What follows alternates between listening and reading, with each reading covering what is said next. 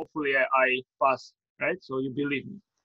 But obviously, I'm not a big expert. I'm just learning myself when I teach it, and I enjoy it.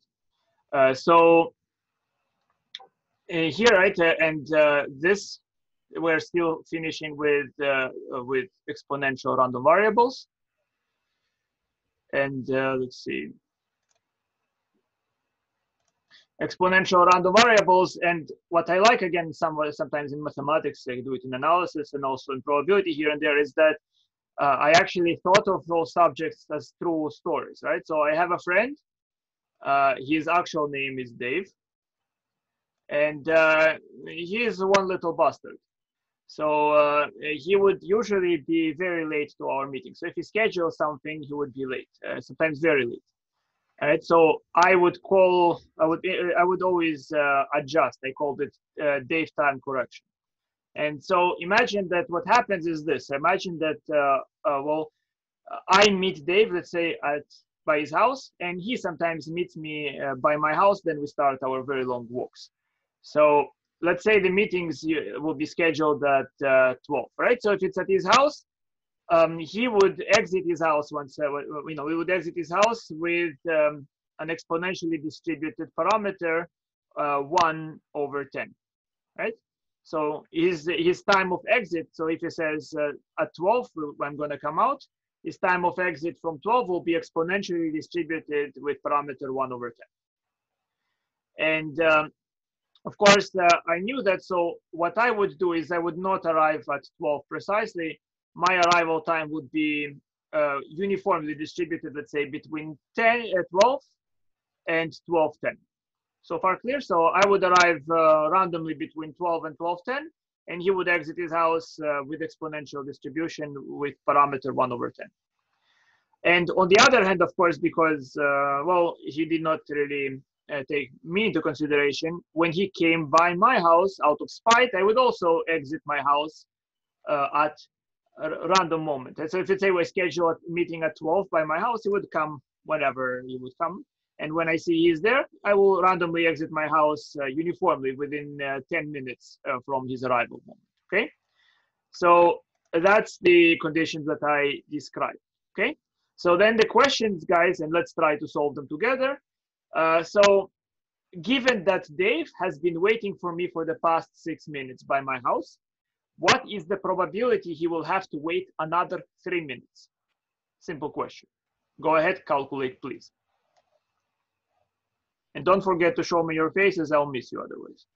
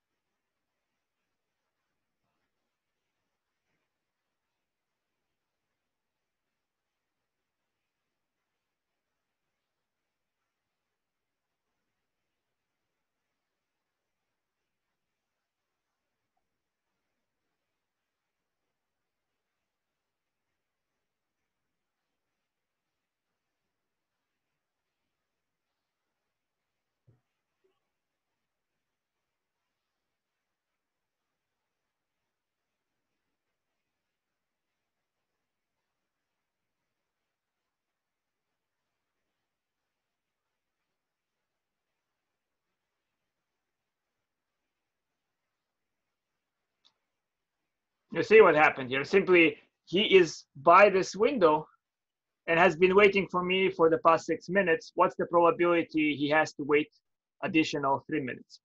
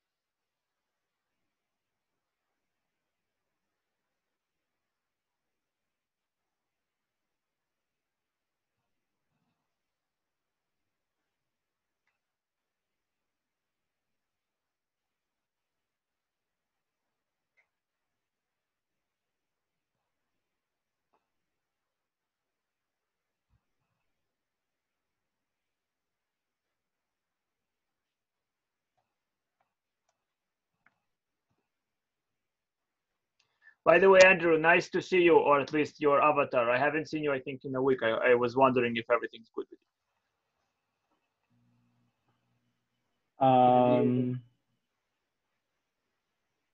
Thanks.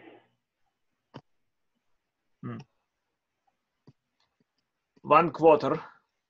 Okay, guys, so the answer is 1/4.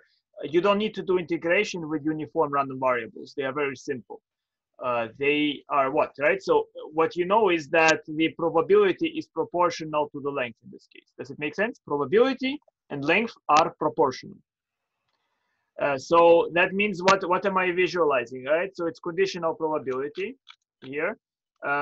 It means what? So A is my the moment of my time when I exit, when I arrive at the meeting, and I want to figure out the probability that A is bigger than 3 plus 6, given that A is bigger than 6. So that means here, over 6 minutes since the simulation has started, and what's the probability then that it will be 3 plus 6? So very simply, the probability on the denominator that you see, it's simply the intersection of those two events, which is then the probability that A is bigger than 3 plus 6 or A bigger than 9, divided by the probability that A is bigger than 6.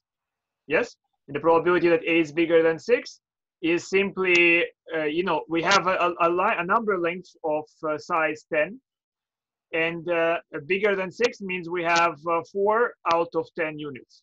That's over here, right? It is proportionality from 6 to 10 is the length of the line segment, and the full length is 10, so 4 out of 10, right? It's what uniform random variables just amount to be.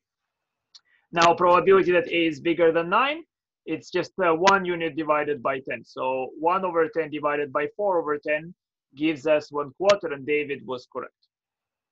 Everybody sees why the answer is 1/4, correct? I see at least one face looks lost. Doesn't matter, Shulamit. You see, equal is impossible, right?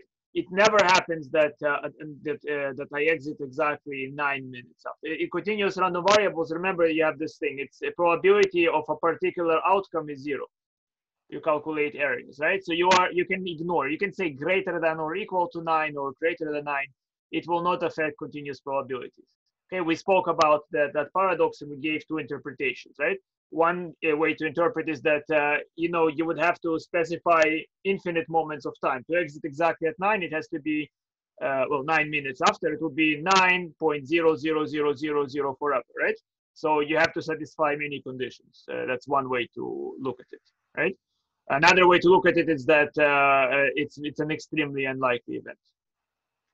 Okay, so yeah, either impossible or very, very, very, very unlikely. So it's so unlikely that you would be surprised to see it. So the answer is then 1/4, right? He has to wait. So the probability that waiting will be 9 minutes, given that it has already been 6 minutes, is 1/4. Second question. Now, given that I was waiting for the past 10 minutes for Dave to come out of his house, what is the probability I will have to wait 10 or more minutes? Right, in addition to those 10. So I'm looking at my clock and I see I was waiting already 10 minutes long. What's the probability I have to wait another 10 minutes? Calculate, please.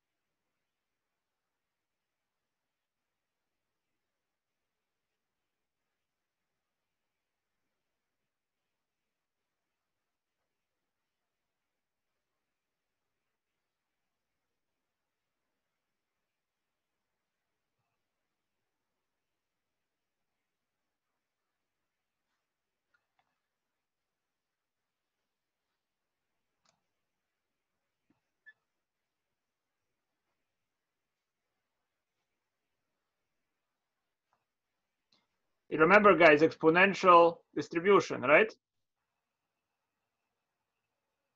Which means what? Which means the fact that something happened, everything is reset.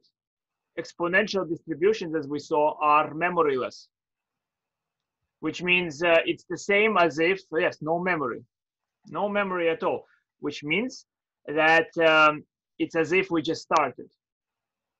So if you remember, right, it's the same as probability that I just arrived and I just started waiting. So it's the probability that d is bigger than 10. And the density function for this parameter is given as follows, right? It's 1 over 10 e to the minus t over 10. So it's easy to integrate. Come on, it's very, very easy to integrate. So you integrate from 10 to infinity, and what you get is e to the power of minus 1, or roughly 0.37.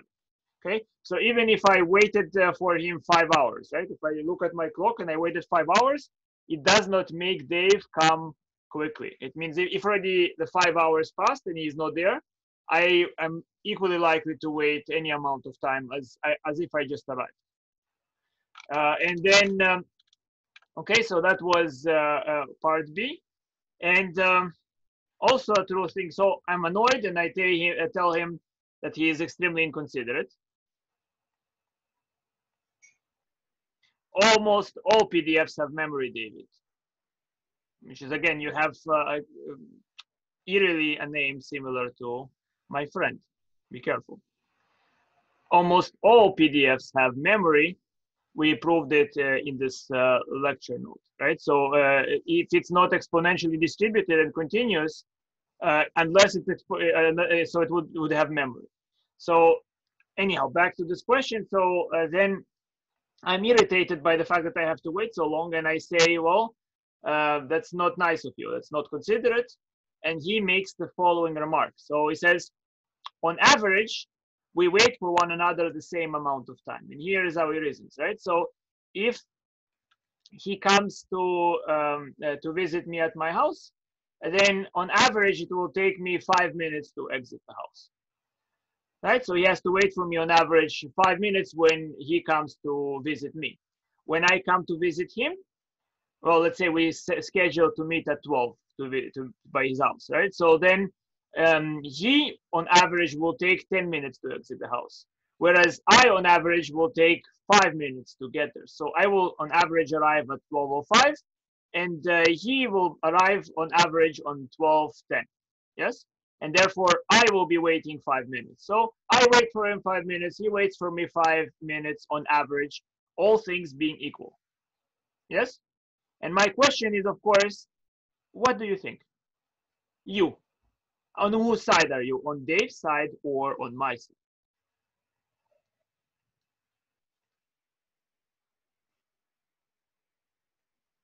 My side, well, of course, right? You don't know Dave and you don't want to. But if you're on my side, explain why you're on my side, right? We don't just join sides for no reason, just because that's the side that you should be on, right? You're not opportunistic. You just want justice and truth. So what is just and true here?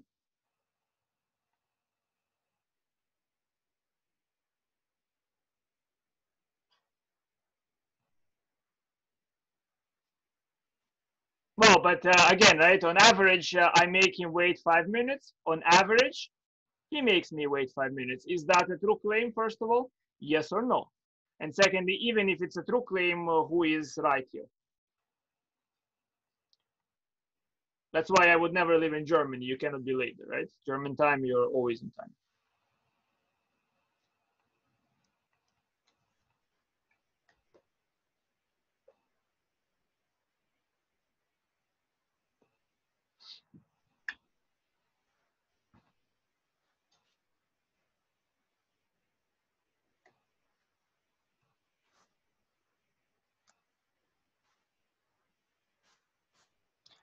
So the first thing to verify, guys, is he right about average?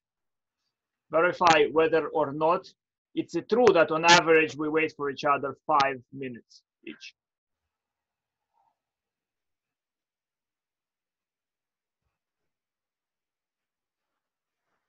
So David says yes.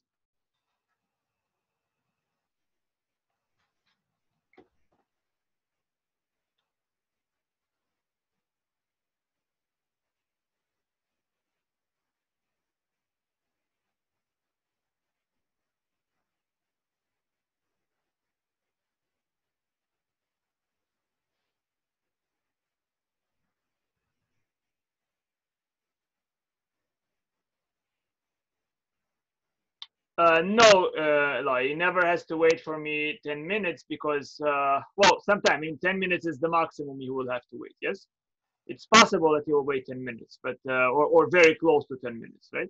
You're in essence right. The probability he waits longer than 10 minutes never happens.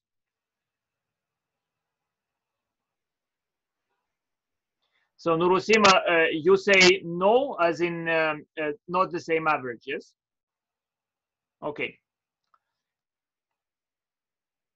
let's see. So this is what I wrote, and let me know, of course, if you agree, right? Hopefully no mistake is made, right?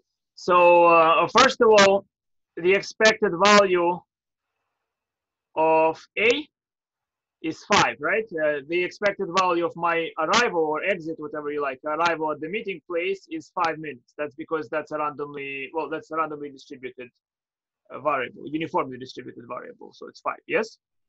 We know that it's easy to figure out. It's by symmetry or by, integration. Now, what's the expected value of Dave arrival time to the meeting place? The expected value D is the integral from 0 to infinity of t multiplied by the density function. So when you do the calculation, you do integration by parts and you get the number 10, okay? So on average, Dave arrives to his appointed time 10 minutes after the appointment, yes? I arrive to the appointment time on average 5 minutes later, good? So, so then how much do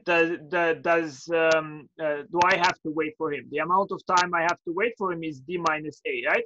His arrival time minus my arrival time, correct? That's the average amount of time I have to wait for him. So the expected value D minus A is, it's linear, so it's the expected value of D minus the expected value of A, which is 5. Yes? So as long as you agree with this calculation, it seems that he waits for me for 5 minutes on average. I have to wait for him 5 minutes on average, at least in those circumstances, yes?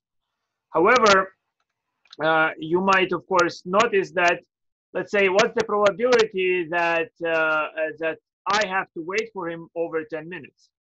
He definitely, as Eli just mentioned, never has to wait for me more than 10 minutes because I will be there, right? But the probability I wait for him more than 10 minutes, it's D minus A bigger than 10, which is the probability that D is bigger than A plus 10, right? And this you can solve by double integration. I hope you see that, right? So it's the integral from 0 to 10 of 1 over 10, A plus 10 to infinity. So I condition it. You see what I do here? Summation is just like I condition it based on what A equal to, right? So let's say I arrive at 0. When does he arrive? I arrive at 0 plus dA. Where does he arrive? So this is easily created to be an integral, a double integral by conditioning. Yes. So if you see what I did over here, D bigger than A plus 10, 1 over 10 dA. This is conditioning, right? So I'm using Bayes formula. So that's like a sum for all the moments of arrival where I will come to the appointment from 0 to 10. And he will have to then arrive 10 minutes or more later to the appointment. So, right? So it's like summing over all possible A's. And then that means that instead of, because the actual A has probability 0, so I just take A plus dA, which is basically, it's going to be roughly between values between A and A plus dA. The probability is 1 over 10 times dA. So that's just very simply Bayes formula in integral form. Does it make sense? We use the same form when we talked about beta distribution. So I hope you kind of see the idea already. And that becomes this double integral. I do the calculation and I see 0.23. So it's 23% likely that I will have to wait for him more than 10 minutes. And he is an exponential bastard, truly, right? A memoryless never remembers my birthday, truly. That's how I easily think of this problem. I remember his birthday all the time. It also corresponds to the death of my grandfather. So, of course, I remember his birthday. And he never remembers mine. Yes. If it were polite to curse, I would. So moving to the next lecture. It's pretty cool, right? I mean, you have this thing, it makes you fulfilled, right? It's like you have little stories about, well, little stories that encode mathematics, or mathematics that encodes little stories. Oh, right, not here.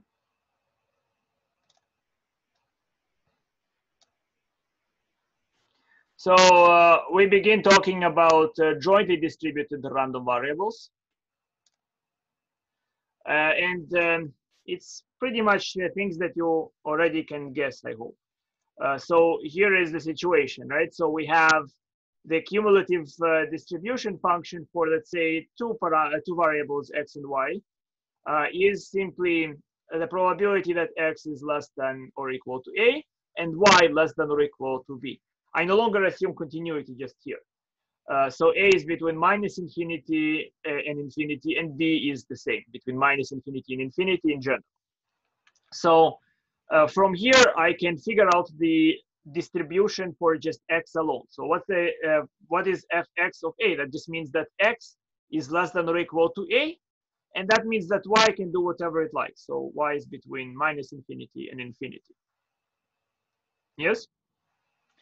So that's the probability that I know probability is continuous if I have a sequence of increasing events. So if I take limit as b goes to infinity of this event, I can factor this limit outside of the probability function.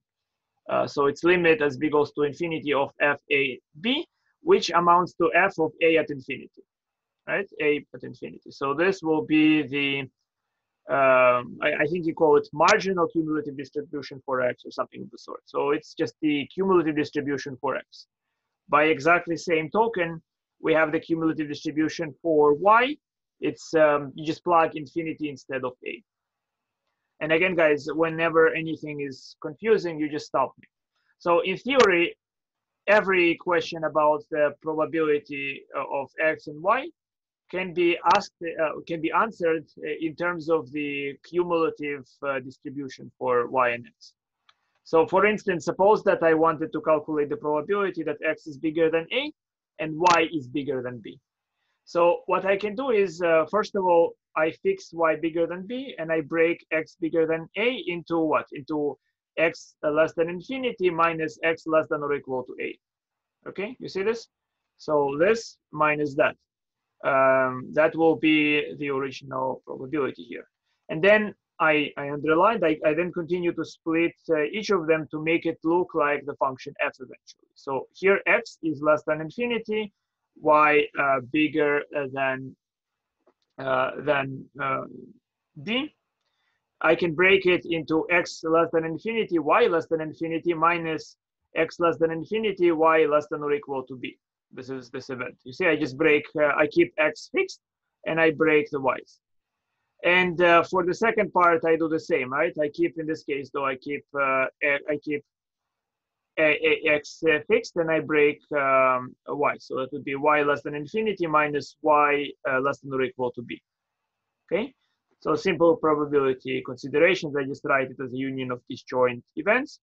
And I see that that's what I get. And then when simplifying, that amounts to what? So first part is simply 1. This is 1. X and y will always be numbers, so they're going to be less than infinity. Probability of that is 1. Minus, next part is this is going to be, instead of x, I plug infinity, and I put b, so that's the cumulative distribution, or the marginal distribution for y, minus the marginal distribution for x, and plus the cumulative distribution at a and b. Okay. Similarly, here is another example of such calculations. So suppose I want to know in terms of the cumulative distribution, the probability that x is between a1 and a2, and y is between b1 and b2. So what is this? This is, I just continue, I break it apart. I just, for example, here, I first keep y unbothered, and I just break the x. So it would be x less than or equal to a2 minus the same thing, but where x is less than a1. So I just break this part. And then I break for each of them individually, I break the y. And then I arrive at this formula over here. I hope the idea is clear, guys. I don't hear you, so I hope it's clear. Yeah, good. Okay, wonderful. So, of course, if we have discrete random variables, I can have a joint probability mass function, and that's defined, let's say pxy is defined probability that x equals to little x, y equals to little y. And from there, I can calculate the probability mass function for x and for y, which is basically I just add up all the probabilities that fix the x and vary all the y. And here I do the opposite. So clear ideas, right? Here is a simple idea of, let's say, when I have joint distribution. So we have a sample out of an urn of size 3, and we have 3 red balls in the urn. We have 4 white balls and 5 blue balls in the urn. And we let x be the number of red balls and y the number of white balls that we sampled, right?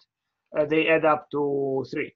So then I have different mass functions. So I, for example, have probability of 0, 0, means I only sampled the blue balls. So 5 choose 3, out of 12 choose 3. So randomly pick 3 balls here, right? And I have this number here. I can have, for example, imagine I have 0, 0 red balls and one which one of them? In one white ball, I think. All right, so it's 5 choose 2. Out of the blue balls, I have to choose 2. And out of the white one, I have to choose 1. All right, so you have this probability and onwards, right? You have lots of those probabilities. Any question about it, right? So this is basically the only possibilities I can get is entirely 0, 0 white and 0 red, and a bunch of other combinations, right? And all this information is possibly nicer to put into a table, right? So here the row sum. So the rows here represent, let's say, getting the I here represents how many red balls I think I get, and J represents how many white balls I get. Yes. So the sum in the row. So this number here, the sum here means the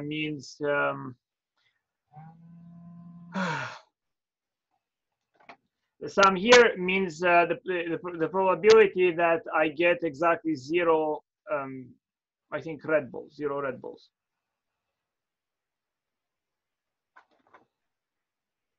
0 red balls. Yes. So the 0 red balls and 0 white balls and 1 white ball and 2 white balls and 3 white balls, something like this, right? And similarly, the column here might represent. This means I get 1 white ball. 1 white ball is here, right? And here I have 2 white balls and so on and so forth.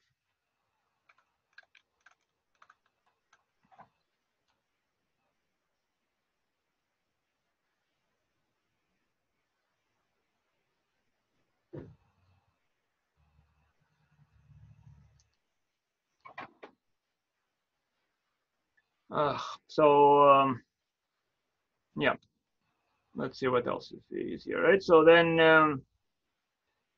so we have jointly continuous variables. Jointly continuous variables, we have the following. So we have x and y are jointly continuous if there is a density function. Actually, let me try to show you, I think, what I think of jointly continuous density functions. I'll be right back. Give me 1 second.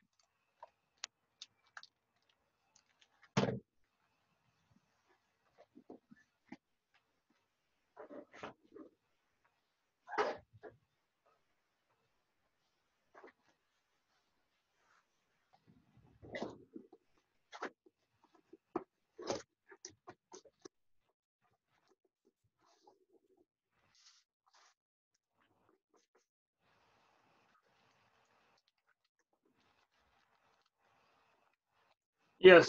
So you know this device, guys. Yes. This toy, right? So, mm, mm,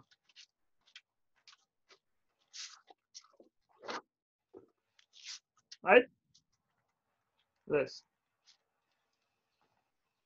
So that's what I tend to think of when I consider jointly continuous random variables, right? So each of those pins are like very thin histograms, right? So this is a three-dimensional histogram picture, right? So you can imagine that every random variable in principle can be approximated by discrete random variables, right? You can see that this looks like a continuous shape, but really imagine that we consider certain probabilities of, let's say, maybe we're tossing darts, right? We're throwing darts into a board, and wherever the dart hits, we consider it a hit, and that raises the bar a little bit, right? And then we basically have a calculation of where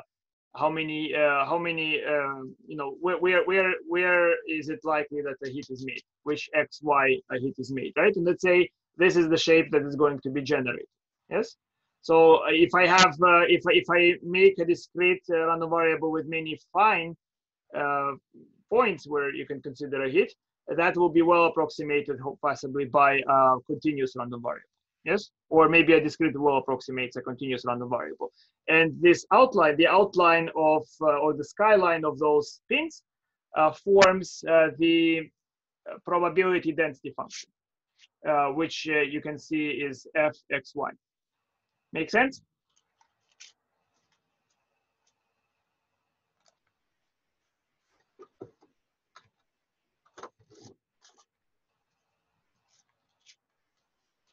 Good. So you have a feeling of what those random variables are, yes? So questions about probability in that case are answered. Yeah, so it's again, right? Remember with the haircutting example, it's the same thing, but in higher dimensions. So really, when you see those signs, the integral signs is just a fancy summation, nothing more. So if you understand stuff about summation, you understand the integral pretty well. All right. So let's say then uh, probability questions is just summing the volumes of those pins, right? They're thin pins. The sum of their volumes will represent, by default, you construct it so that the sum of the volumes will represent probability. So then if I have this outline, the outline which was my hand in those pins, let's say, right, that would be my density function, which you possibly obtain experimentally. You just do a bunch of simulations and you see how the skyline is formed. So probability that x and y are an element of C, where C is a two-dimensional region, will be just an integral over C of this density function dx dy. What's dx and dy? Those are the width and breadth, I'm not sure what you call it, length or width, right, of the box of the pin. And this here, fxy, is the height of the pin. So you get the volume of the box. The height times width times length. Good. So that would be the pin box here that we have the pins in this object here, right, in this toy. So then we have the cumulative distribution function fab. Its probability that x is less than or equal to a, y less than or equal to b. We have this thing. Yeah, which is what? Which is simply so it's simply the integral from minus infinity to b, and the integral from minus infinity to a of this density function. That's the cumulative distribution, because again, this region is what? It's x less than or equal to a, y less than or equal to b. So it's obtained by integrating over that particular infinite rectangle that has an upper corner at AB. Right, so it has a corner at AB and here below B and below A. So yes, okay. So it's I guess just accidental sum. Good. So we have this integral, blah blah blah, and then from this I can, if I have the cumulative distribution, I can then obtain the density function by taking successive partial derivatives. So partial derivative with respect to b, then partial derivative with respect to a. It's a successive application of the fundamental theorem of calculus. The order of integration can be reversed, right? Sometimes it's more convenient to present it one way, sometimes another. Right? So how you present the integration, it's up to you. In this case, you can reverse it, right? It's a rectangle, you can reverse it, no harm done. Yeah, so what you do is then taking the derivative with respect to b, it's like you see, you look at the inner integral as one giant function, and then you just take b and you plug instead of y. So it becomes just this integral from minus infinity to infinity of the same density, but y is replaced by b. And then you take derivative with respect to a, and you obtain, here it is, right? And you obtain little f a b. Good. So the probability that x is in A, it's then what? Probability that x belongs to A is then the same thing as x in A, and y can do whatever it likes. So that would be the integral where x is in A and y is from minus infinity to infinity, right? And that's this integral. And so you can see that fx, which is equal to the integral from minus infinity to infinity, is the marginal density function for x. In other words, that's the density function for just x alone. And by a similar reasoning, this fy, which is the integral from minus infinity to infinity of fxy dx, will be the marginal density for y. Yeah. So yes, here is this function. And what I would like you to do is see how good you are with it. Calculate those integrals a, b, and c, please. Calculate a, b, and c.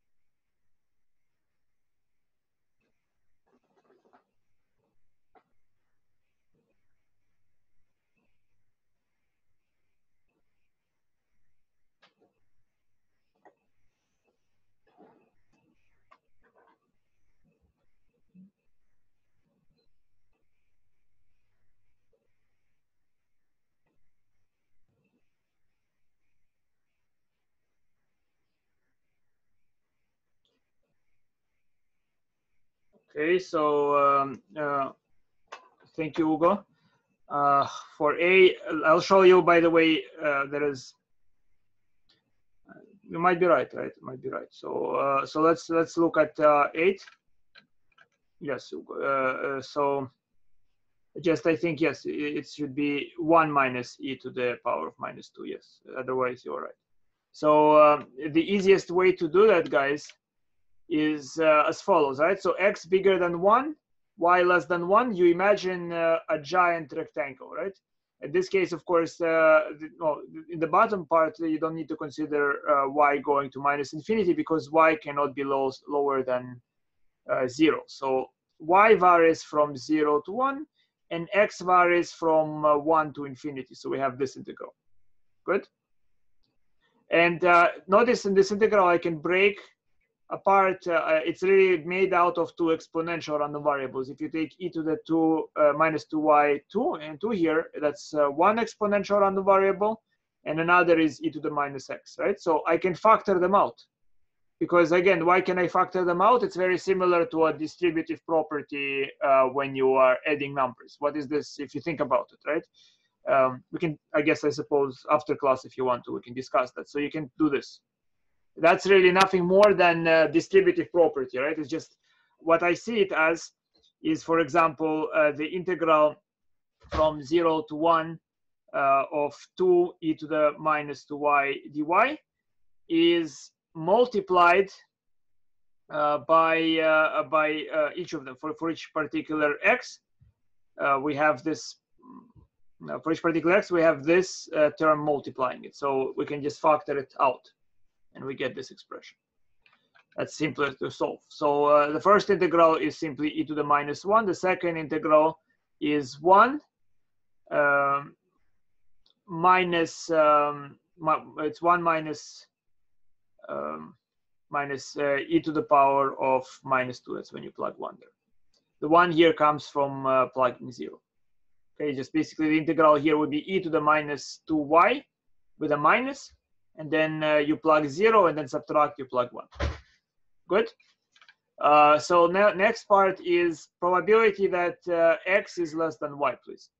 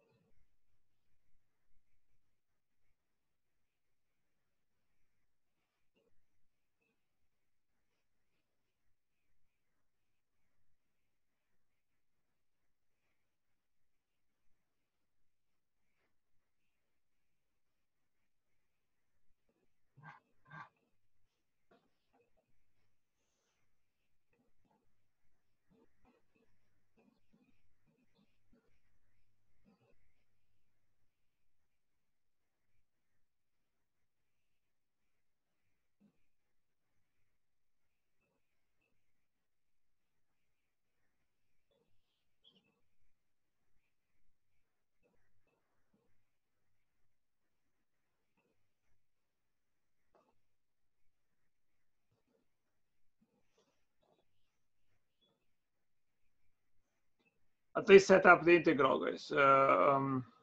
Okay, Hugo, it's so 1 minus 2/3 is 1/3. Great. I think you're right if I remember correctly. All right, so let's look at it. So here, probability that x is less than y, you can break it by, so to speak, conditioning, right? So it's what? So it's y equal to a particular. So here is like a discrete breakthrough. Y equals to a particular value.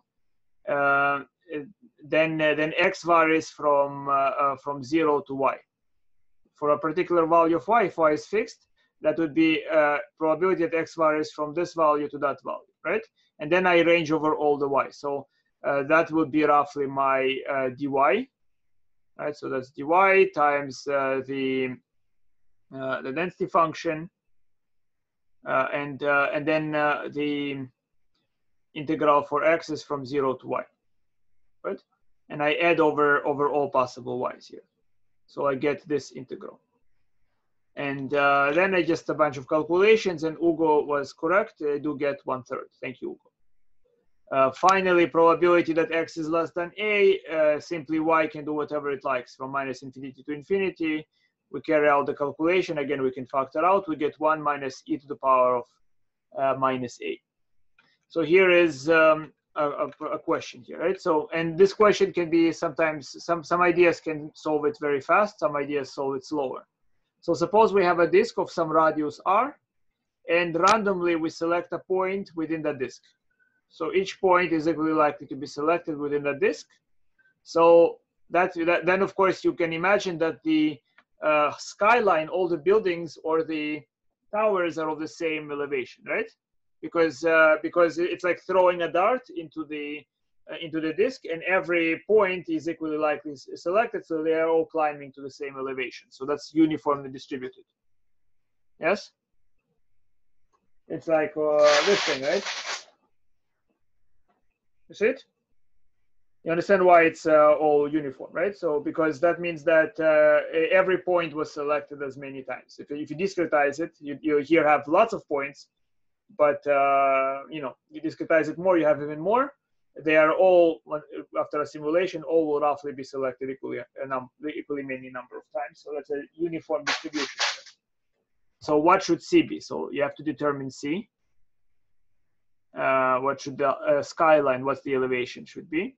And then find the marginal densities of x and y.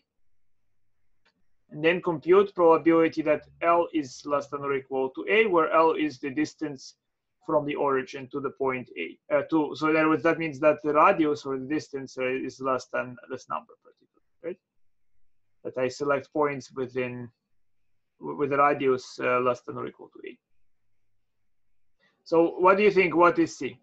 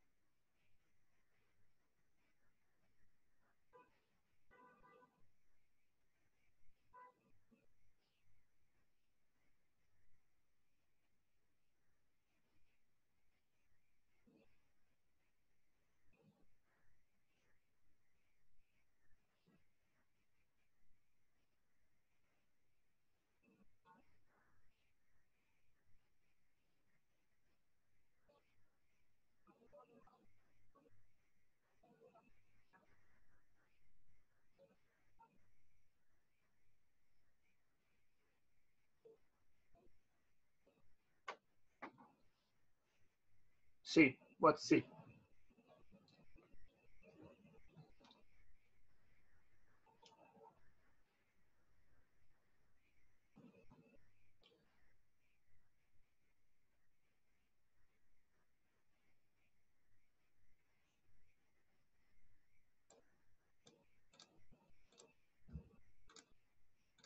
What are you doing, guys? You're integrating something?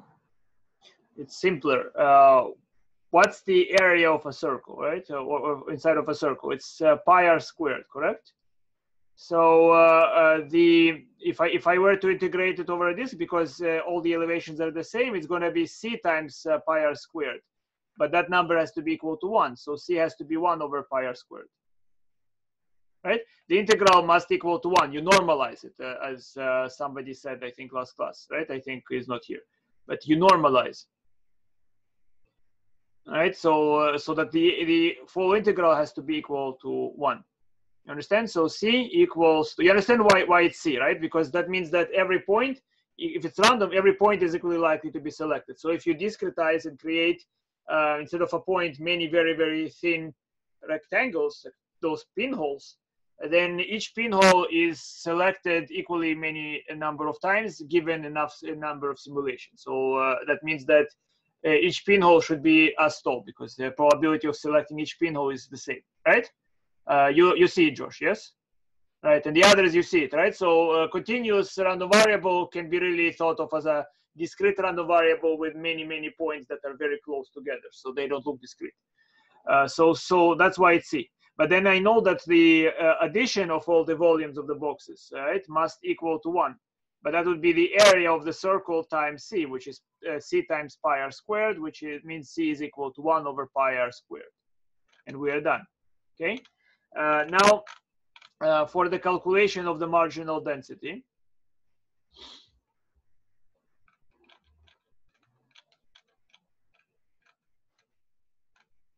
so I do want to move a bit on.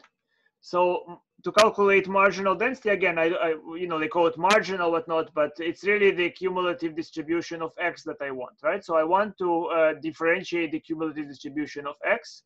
So I start with fx at a, which is probability that x is less than or equal to a, which means x is less than or equal to a, and y does whatever it likes. Y does whatever it likes.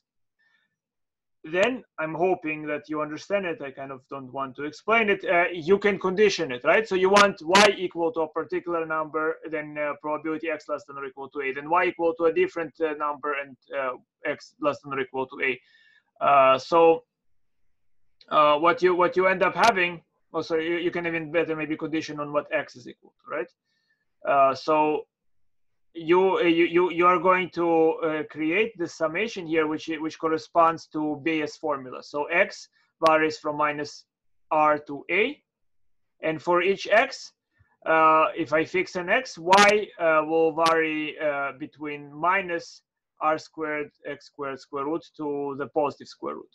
Okay, that's where y varies, because that would be the periphery of the circle, and then the probability that x is roughly equal to little x is the density function times dx. So well, you can if you think about it, you can see why it is this integral. You can use Bayes' formula, I suppose. So we have this integral then, which once we integrate, the first part is easy to integrate. It just twice times 1 over pi r squared root of r squared minus x squared dx. And then this expression, I take the derivative at a, the partial derivative with respect to a, or so that would be simply, instead of x, I replace a. And so the marginal density of f is 2 divided by pi r squared root of r squared minus x squared, where x varies from minus r to r. Yes?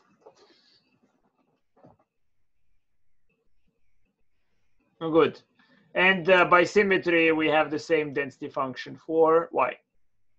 Now, so we have this density function. So the last question, maybe you will be nice and do it. Find the expected value of the length. Right. So so in other words, the expected distance of a randomly chosen point from the origin. What is that?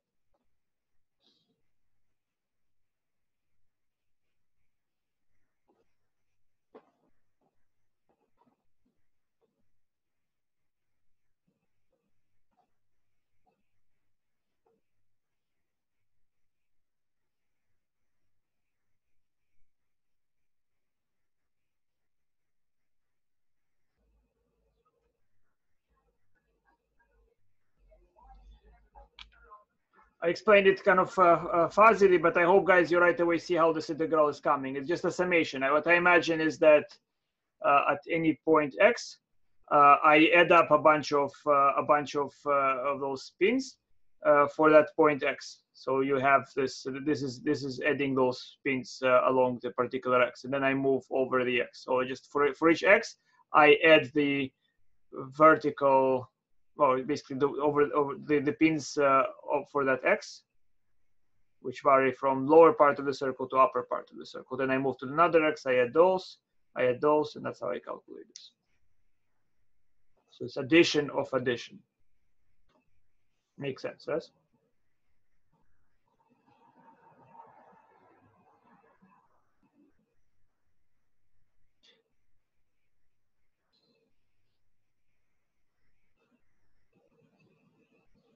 You look very excited about it, Nurusima.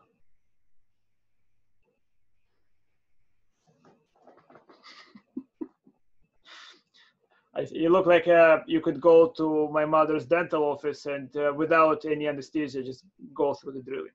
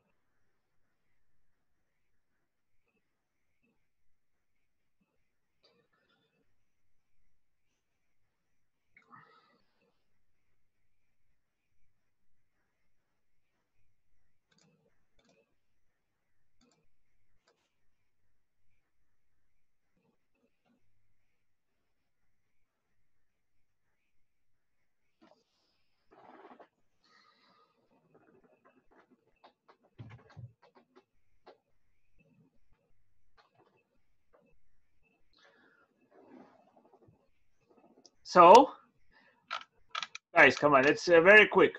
So, what do we have here? We have that we already have the density function. The density function is where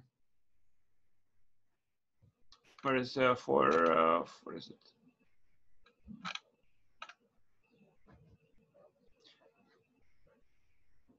I think you're right, Ugo. Yes. So again, right? What is the simplest way to figure this problem? Again, we are dealing with uniform distributions, and their integration is not very essential usually, right?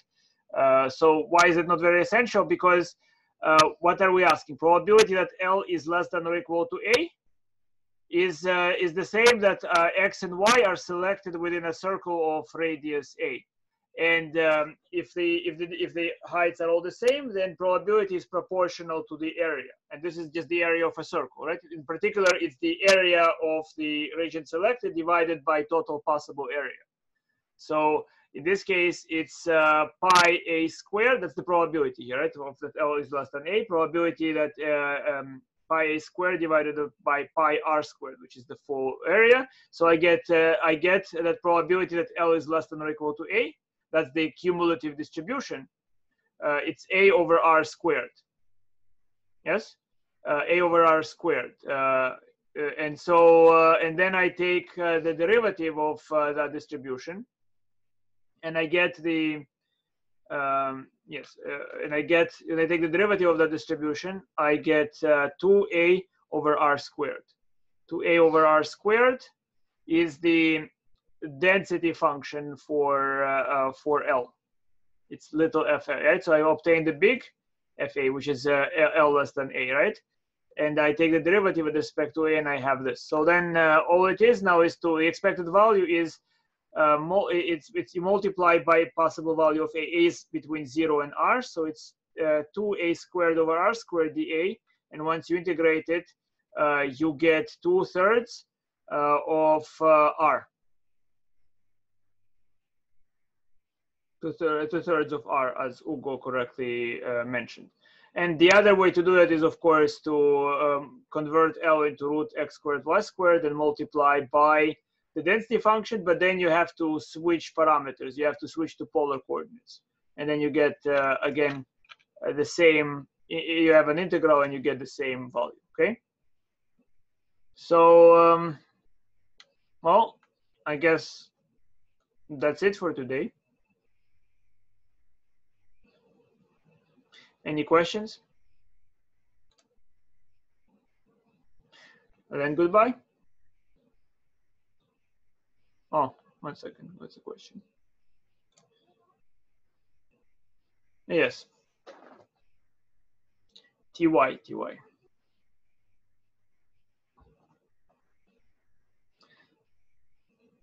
Unless you want to talk to me, guys, right? So I'm going to stop. Oh, so sashimi is always trying to make me feel old.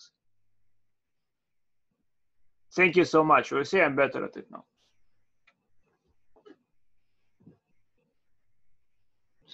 All right, guys. So good night. Good night.